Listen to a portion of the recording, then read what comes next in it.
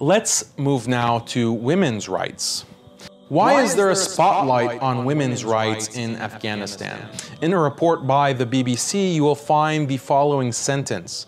Afghanistan ranks as one of the worst countries in the world for women. When was that? Before women were liberated from the Taliban regime, right?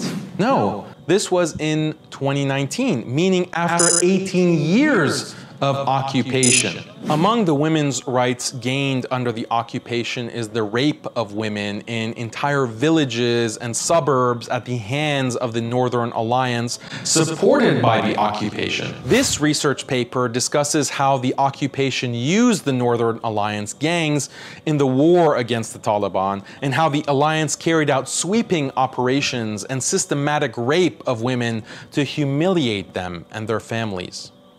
When you hear women's rights in Afghanistan, remember the state of rampant frenzy created by the occupation, in which women were viewed as cheap commodities. And when an Afghan girl or woman wants to marry legally, the occupation planes do not forget to give her a gift on her wedding day. A bomb falls on the wedding, turning it into shredded bones and blood. As it bombed a wedding in Uruzganin in 2002, then another wedding was bombed on the 6th of July 2008. Victims of the bombing were 47 Afghan Muslims. 39 of them were women and children, according to The Guardian, and among the dead was the bride as well. A third wedding a few months later, on the 3rd of November 2008 in Kandahar, 40 Afghans were killed. Only 7 of them were men, and the rest were women and children, and others were wounded, including the bride. What was the reaction of the occupation army when faced with these incidents? Just some cheap, meaningless words before they continued their merciless wedding bombing campaign.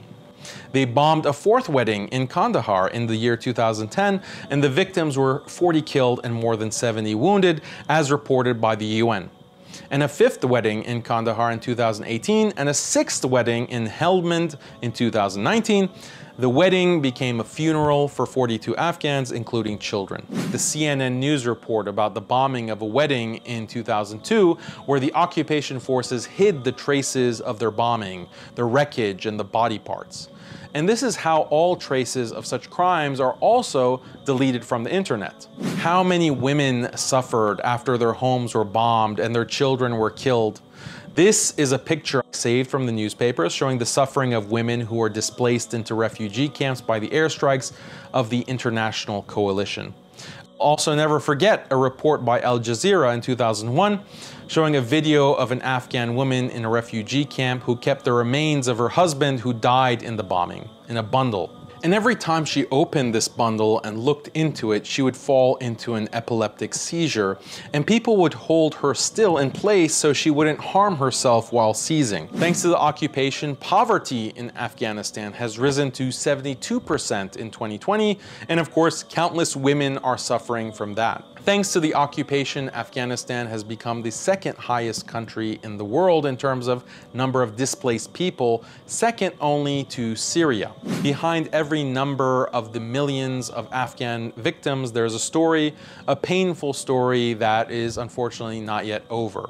Remember the mother, the daughter, the wife, the sister of these Afghan men who were killed, imprisoned, maimed, burned, and photographed while being tortured. These are the human rights, the women's rights, and the children's rights that Afghans have enjoyed for 20 years. And many young people do not know any of what we have mentioned, so the international media succeeds in deluding them that they care for women's rights and are eager to defend women and human rights and so forth.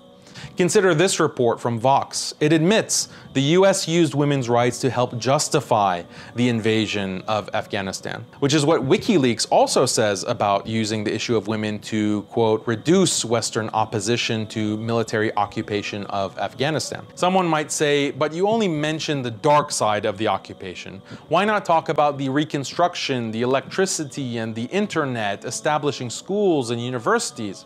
Look, dear viewers, a cheap person finds the blood of the Muslims to be cheap too.